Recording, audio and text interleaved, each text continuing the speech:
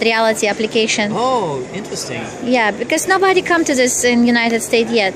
That's a really interesting thing. Yeah, I'm so my background from way back when is actually a little bit in software engineering. I have moved away from that.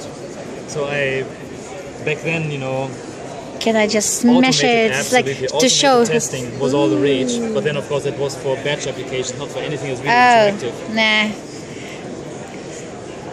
You know, it's my friends asking me, it's like, why you still like official, I have 2 jobs. So I'm teaching mobile technology in a school.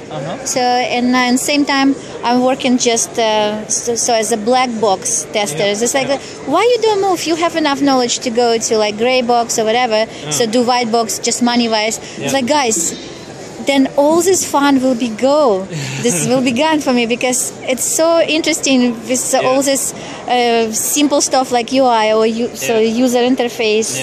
I mean, so usability testing or functionality testing to touch all these buttons. Exactly. It's what is so cool.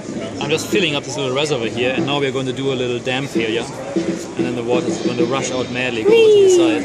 Oh my gosh, and he will knock it off. And then let's see, maybe I can even go over to this side. Ah, there we go. Uh-oh. Yep, there it goes. Let me dig a ditch here to get rid of it.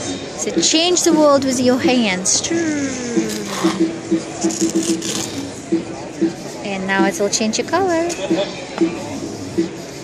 My goodness, you just built Panama Canal.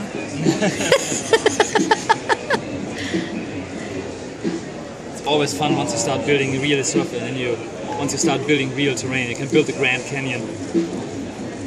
So does it rain under your hand? That's exactly right. Yep. If you hold your hand into the rain layer, the software thinks you're a rain cloud and just makes it rain down.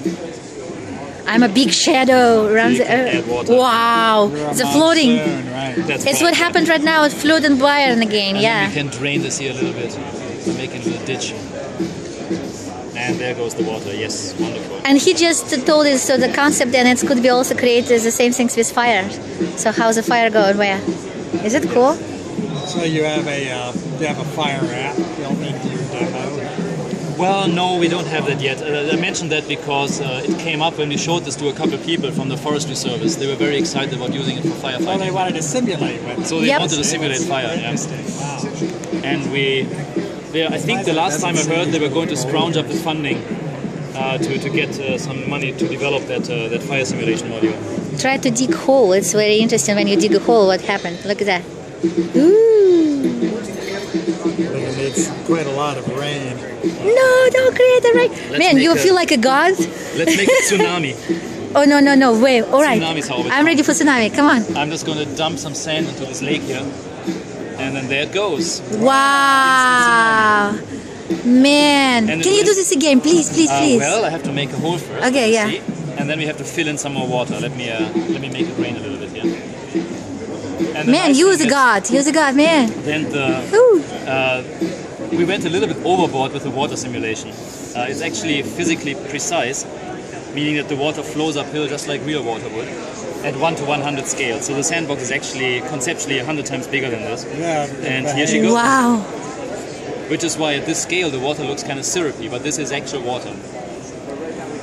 I mean, it doesn't look like water because of the color, but it behaves like water. There we go. I was having a bit of a problem making it rain in that particular lake there. Yeah, the rain detection currently is not very good. I have a better software module for that, but I didn't get it done in time and integrated.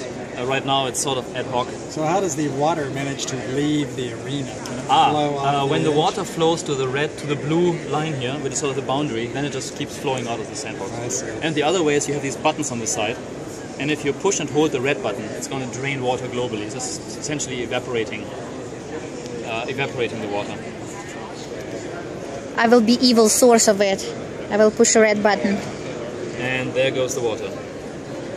Draining out the hole, yeah. Okay, now we're Mars. No, it's Sakara. That's right.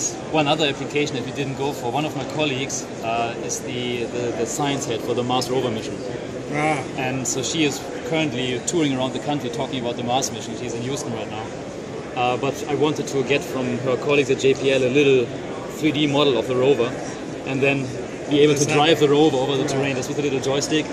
because it turns out the rover is very finicky. It can only drive very shallow inclines and so forth. So by building a terrain, you can really give people the appreciation for how difficult it is to run that thing. And we can also put an arbitrary delays between you giving a command and reacting, just like a real thing. And that would be really cool, but I didn't have the chance, unfortunately. I really wanted to do it. Hey, you already were supposed to feel like creator. Look at that. With this sandbox. The thing is that the sandbox, while a very obvious component of that science education project I mentioned, is for us something that we don't normally do. We do virtual reality, not augmented reality. So normally we try to get away from the physical as much as possible. Right. But this was just too good to pass up. So this is actually mixed reality. You know, the nomenclature is still evolving very much, and I have gotten yelled at for calling it the augmented reality sandbox, but I stand by it. It's more than a real sandbox, it's augmented. So Real sand. It's real sand, exactly.